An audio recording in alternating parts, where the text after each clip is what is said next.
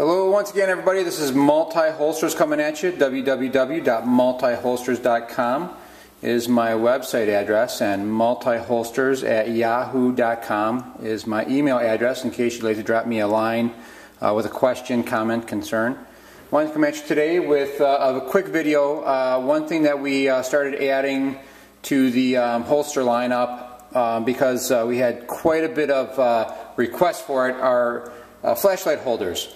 And basically we had incorporated, I had to come up with like a design and give you of course options, because that's what we do here at Multi. Now one of the ones that kind of started this whole flashlight phase and got me into it was the, this is the Surefire R1 Lawman flashlight. It is a 750 lumen flashlight. It's more or less a police officer flashlight, police officer, law enforcement, perhaps a first responder, military type of flashlight. It can definitely be a homeowner's home light or flashlight, but very expensive, very well built, very highly crafted piece of machinery here. And from what I understand, nobody could find a decent holder for this flashlight. So I've had several agencies and police departments contact me, and it kind of prompted me to start making the flashlight holder. Now just so you know, we do gear these towards, like I say, the law enforcement crowd. And basically, because it's such a long flashlight, the only way that I can make these and make them work properly is to have them bezel up. This, of course, being the bezel.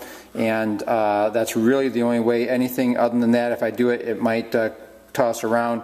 It didn't really work out when I did this, and it got to be really big and bulky. So the only way that we're offering this is bezel up, and I'll show you a couple features on it in just a minute. But the body of the holster is made out of .93 .93 Kydex. And we do on these, we offer a tech lock system, so it is a fully adjustable type of belt fastening system. Of course, you got your bar here that locks it in, and the nice thing about these is it is fully adjustable. The other thing is if you wanted to adjust the tension in between the holster, if you wanted to make it a little bit tighter or looser, depending on your liking, you can adjust these screws here. But essentially, what we did on this is the flashlight, of course, has this tail cap, the activation switch. So when you put it in, we actually crown out the bottom so it does not come into contact. The other part of this flashlight has an on-off switch right here, actually, and that's how you adjust the beam wattage. Has a switch right here, and a lot of the agencies wanted it covered, so we incorporated like a little shield. So it can't accidentally, if it's up against your body, it can't accidentally turn that button or the flashlight on. Of course, it's got fabulous retention, just a nice, easy in-out type of thing, very, very smooth, very slick. And that's basically it for the R1 Lawman. The other flashlight that we are getting into is the Fury. Now, I know there's several variations of the Fury, but it's pretty universal size-wise. Some of them have a tactical ring here. And if it does have a tactical ring, of course, you got to have it bezel down. Now, on these smaller flashlights, we do offer bezel up, bezel down to your liking.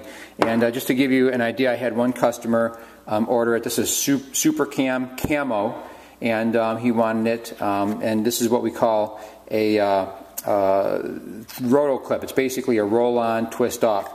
Basically, it's one-hand application. You can just roll it right onto the belt and just twist it off. When it's on the belt coming up, does not come off. In a later video, hopefully I'll be able to feature that on how you wear it. But basically, this is what it looks like. So in a tactical situation, you can grab it quite quickly. And the standard ones that we're offering, of course, the color ones are a little bit of an upgrade. But if you want it in black, this is how they come, and we are obviously stocking these. And these do come with the roto clip. Now, if you wanted it with a tech lock on there, it's a couple dollars more, because obviously the lock itself costs me a couple dollars more. So I do have that on my website. The other one that we're doing is for the Phoenix light. This is a Phoenix PD. This is a 500 lumen flashlight, and basically you can do bezel up or bezel down in these as well. and really, really nice ergonomic type of flashlight holder. Very quick. I mean, my gear is pretty simple, simplistic, keep it stupid simple kind of thing, and but very durable and very functional. That's pretty much how I gear when I design this stuff. And once again, it has a roto clip, and these are on the website as well. So I'm sure I can make other style flashlight holders and whatnot. You know, just let me know what you have, and if I get enough responses or requests for a certain one, I'll go out and buy them. But basically, just to give you an idea, just like everything else on my holsters and my mag holders and whatnot, I like to incorporate some type of adjustment. A lot of people just give it to you and they say, well, this is what you have to deal with, and if it's too tight or too loose, then it's, you know, tough luck. But these screws here, it is held together with a couple of rubber grommets, and you can tighten or loosen depending on how you like it. But nonetheless, and like I say, all these holsters are available with the Tek-Lok system, either large or small, same price for the Tek-Lok. If you want it with the roto clip, we make these in-house, obviously, out of .125, and it is very, very tight. Goes right onto the belt, and no problem. But you know, let me know if you have a different light that you'd like me to take a look at.